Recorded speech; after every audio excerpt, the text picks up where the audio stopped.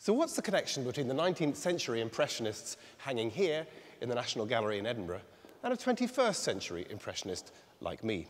Well, on the face of it, apart from the name, not a lot.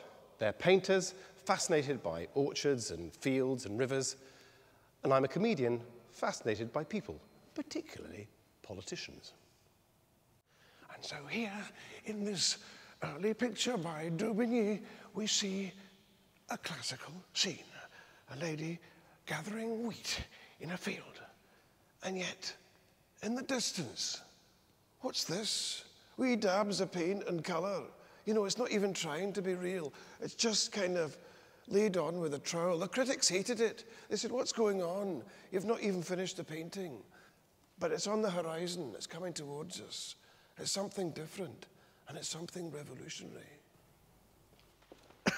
And here's why. 25 years later, the same painter, Daubigny, again, it's a scene from nature, the wee sheep here in the foreground, and there they are, the wee daubs of paint. But look at the sky. It's different. It's not a classical sky. It's not about realism. It's about atmosphere. As Émile Zola said, it's the soul of nature that speaks to you. You can feel the silent quivering of evening and the last sounds of the fields as they fall asleep. So it's not like a finished picture. It's almost like a sketch, like an impression. And you think, where have I seen that sky before? Monet. And that's where he got it from. And sure enough, 8 years later, Monet knocks out this wee picture called Sunset on the River Seine at Lavacourt. And you can see the sky. It reminds you of that Daubigny we saw a minute ago. The wee stabbing effects, the use of colour. It's no longer that kind of naturalistic thing. We're moving into the world of sketching and impressionism. And it's rivers again. They loved rivers. They loved rivers, the Impressionists. In fact, Monet did a lot of paintings by the River Thames at Westminster. Of Parliament, in fact. Parliament, he captured those fleeting moments when things change because the light changes. But you can see in this sky how painting itself was changing as well. And with these skies, we're definitely on the Monet. Both Daubigny and Monet were fascinated by rivers. They painted them all the time. In fact, Daubigny painted rivers so realistically. They used to draw cartoons of people diving into his paintings.